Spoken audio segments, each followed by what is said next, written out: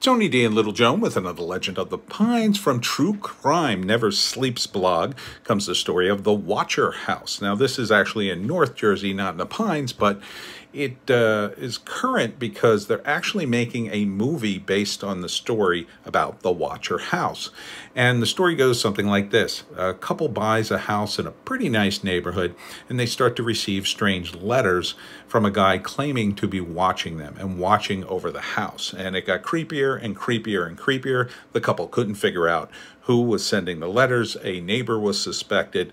Then a guy called the gamer, and even the couple themselves. The police did various things, but they could not track who was sending the letters, despite DNA tests and a bunch of other things they did. To this day, no one knows who sent the letters, and the couple has left the house.